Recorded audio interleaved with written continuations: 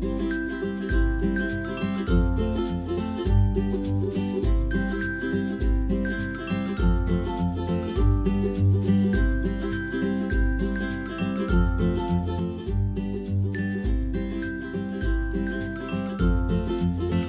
Steve Visco, the president here at C.H. Edwards.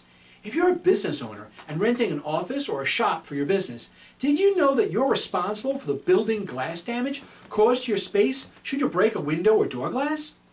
Building glass coverage is the most overlooked coverage by consumers when buying business insurance. Building glass coverage can cost as little as $75 annually when added to your business owner's policy, but could cost you as much as a few $1,000s to repair damaged glass to your property that you may rent.